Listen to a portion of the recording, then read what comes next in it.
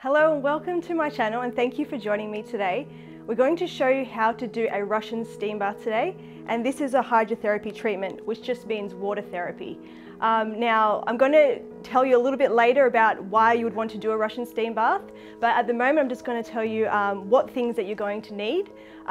With all the craziness going on in the world right now with the coronavirus, I thought this is a great home remedy that you can do with the things that you can just find in your home. So if you don't have exactly what I have, just work with what you've got. So what you're going to need is something to create steam, which I am using today a rice cooker. You can use a kettle or a hot plate with some boiling water on there, although I don't recommend that one because it can be quite dangerous because it can catch on fire. So you need some steam, you need a chair that's either wooden or plastic, and we're going to cover this chair with a towel. You're going to need a hot foot bath with some hot water in it, and this water is going to be at least 40 degrees, and you're going to keep it at 40 degrees the whole treatment. You're also going to need some ice water with some 2 towels to put in there and some towels. So over here I have some towels that I'm going to use. I have 3 towels. 2 you'll definitely need, the other one is just a spare one. So what we're going to do is we're going to just drape the chair with the towel to start off with, because our patient is going to get very hot and steamy and we don't want it to be uncomfortable for them. So I'm just going to put the towel here, and I'm going to get Sam to come through now and have a seat on the chair. He's our patient today, and Sam is in some swimmers. So ideally you want to have someone wearing as little as possible. So either a bathing suit or in their underwear, but whatever's comfortable for them, but you want the steam to be able to hit their skin and affect their skin. So now we've got Sam on the chair with the towel. We're going to cover him again with another towel around his back over here like this. So this is just to protect him as well. Now the steam that we have is over here. We're going to put this behind the chair. So you don't want to put it underneath the chair, you want to put it behind the chair so he doesn't burn, because you'll find with this treatment, steam can burn very quickly, so you need to be with the patient the whole entire treatment. Now that we have the towel there, we're going to put a sheet around him. Now this sheet is going to be like a tent, and we're going to just unfold it and place it around the rice cooker or the steam, however you're creating steam. So we're placing around the steam and we're bringing it around him.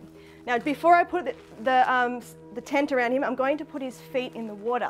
So the first thing, I'm going to actually get his foot and put my hand in the water first to make sure it's not too hot for the person. So is that okay? Yeah. Yeah. Okay, so once you know that the hot water is okay, you can place their feet in there. Now this might be a little bit too tepid, so I'm going to put some more hot water in there right now. If you just want to lift your feet up, Sam, and I'm going to just pour some hot water in there. All right, there we go. You can put it back in there. So you want some hot water on hand. Now we're going to bring the sheet around him and create a tent. Okay, so you should start to feel the steam already. Now that we've got the sheet there, we're going to put one more thing over him, and that is a plastic tent.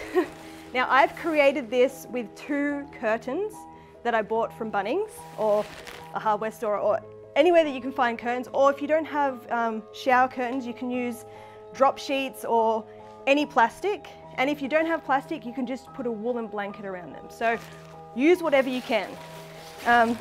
So I've bought 2 and I just duct tape them together. So it's a home job. And I'm going to put this over Sam's head. Okay. So you don't want any gaps. So if there's any gaps here, you want to close them up. Okay. And now he's in his steam bath. Now, are you feeling okay? Yeah. Can you feel steam coming through yet? Yeah, I can feel it. Are you anywhere burning? No. Okay.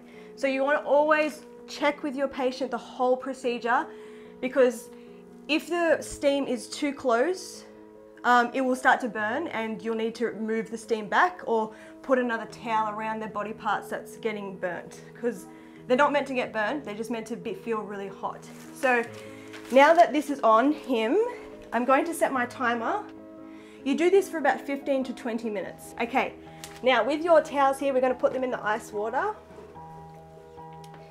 And we're going to put this on his head because you do not want to get the head hot. You want to keep the head cold because your brain doesn't like to get hot and it can be dangerous. So I've got 2 hand towels here. I'm just going to wring this out. One of them I'm going to put around his neck. And the other one I'm going to put on his head. So the reason why we put it on the neck is because the blood that's down in this area of his body is going to come up here and be hot. So this is going to help cool the blood down before it gets to the head. So we put that there. And the whole idea of this treatment is to get him to sweat, to increase his body temperature to the point where he gets sweat on the top of his lip. Once he gets sweat on the top of his lip, we know that the body is heated up really nice. And it's basically what we're doing is we're inducing a fever. And people think fevers are a bad thing, but let me tell you, your body was created in a way that to fight infection, a fever is a good thing. And so that's what we're doing with this whole treatment. We're creating a fever. So want to watch out for him to start sweating. And when he gets a bit more warmer, I will put a cold towel on his head here.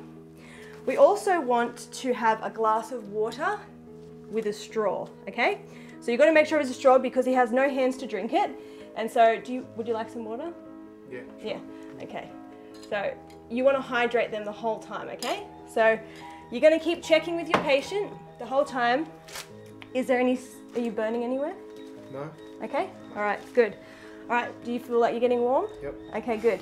All right, so let me just tell you a little bit about the Russian steam bath. So like I said, it's a hydrotherapy treatment, and this would be fantastic for something like a cold or a flu and the coronavirus, because we know that that's a type of flu, a type of viral infection, and it's something that affects the lungs. So if you feel the onset of a flu-like symptoms, runny nose, sore throat, it would be great to do this. So basically, this is going to boost your immune system. And we all know that to have a good immune system means you're not going to come down with the flu or the cold. So even if you don't have the flu or cold, or if you don't have coronavirus, you can do this just to boost your immune system. If you're already healthy and you want another boost, you can do this treatment.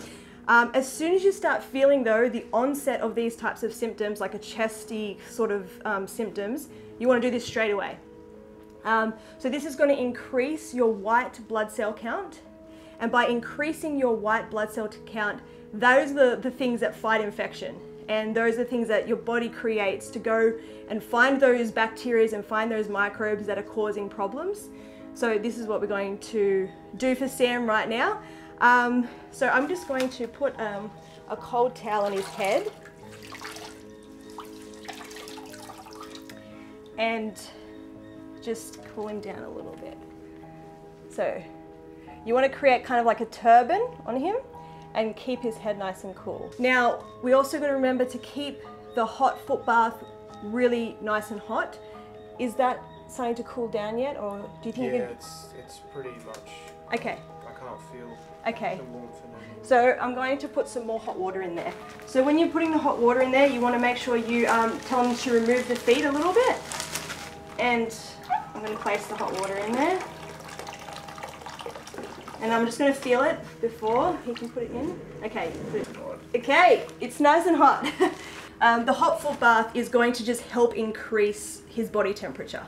And the water ideally should be warm, not cold, even a bit, you know, like a tea. So that's going to help increase his body temperature as well. So things to watch out with this treatment, okay? So contraindications are, you wouldn't do this treatment on someone who has hardening of the arteries or heart disease. You wouldn't do this treatment on high blood pressure because this is going to actually raise his blood pressure.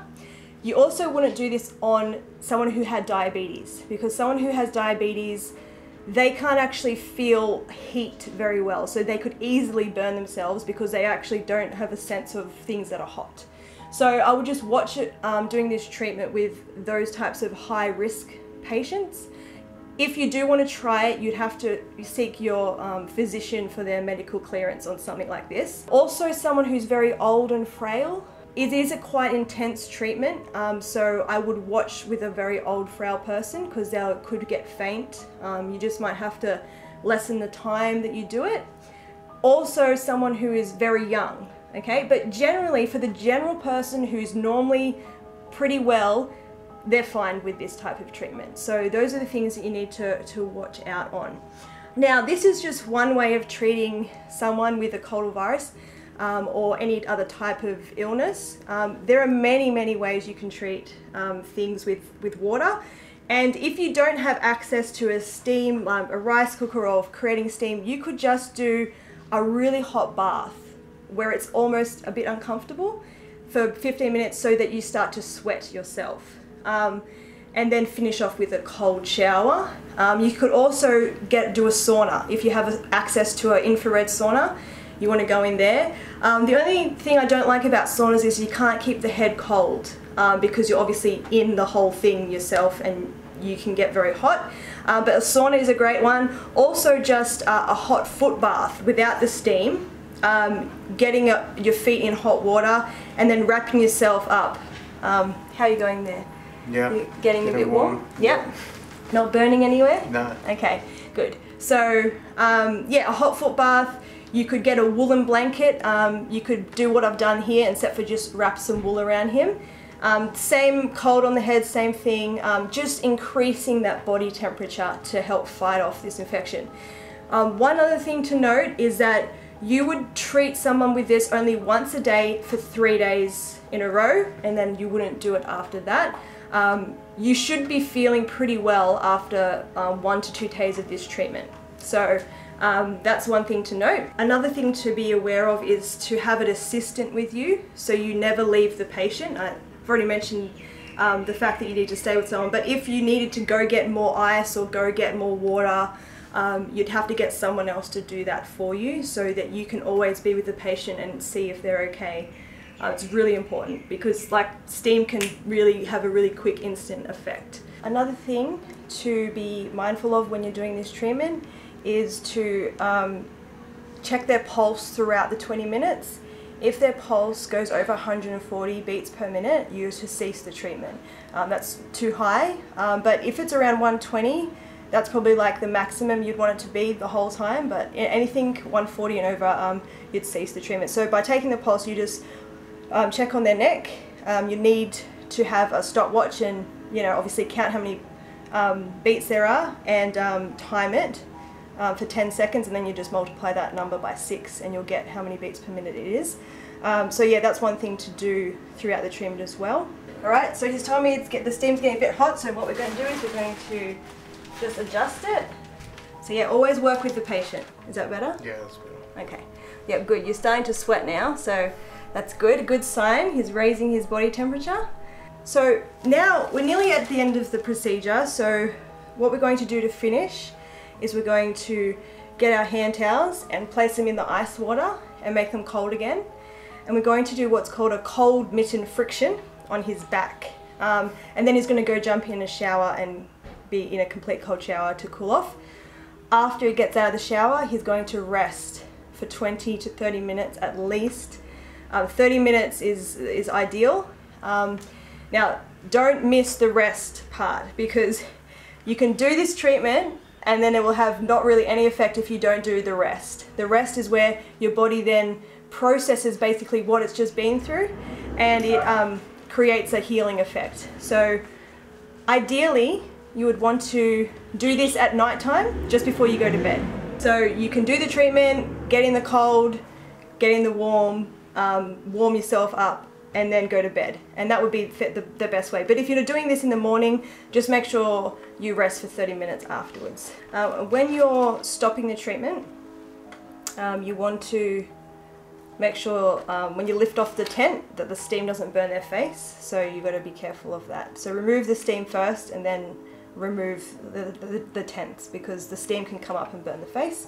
And that's another reason why you put the towel across here, because steam can come up through the tent and burn you as well. So that's another reason why you do that. Okay, so now we're going to finish off the treatment. Alright, I just tell your patient that you're going to stop the steam and finish the treatment.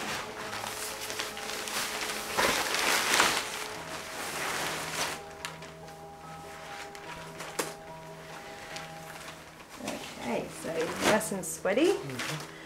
Alright, so now I'm going just to apply the cold mint friction on your back. Okay, so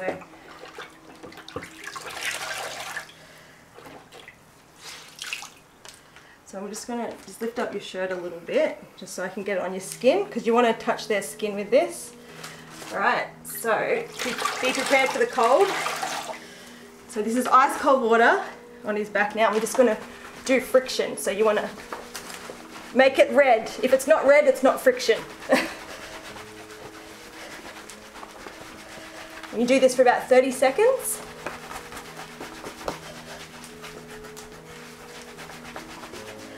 Okay, now Sam, we're going to go put you in the shower. So he's going to go have a cold shower now. That concludes the Russian steam bath, so I hope this will be some benefit to you.